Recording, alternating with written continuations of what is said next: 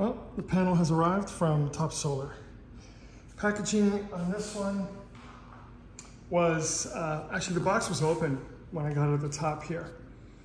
But the panel itself doesn't seem to be damaged anyway. The packaging around it was kind of flimsy. I don't know if that's a result of it being open.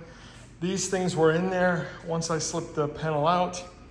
I'm not even sure how they were. I'm guessing they were over here to protect the front face. And then this trim was going around the outside edge. But as I said, I just emptied that out of the box. The box was open, and so I don't really know how it was intended to be packed. Let's get the bubble wrap off and see how the pad looks.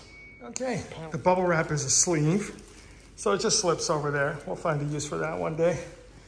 And this is what it looks like.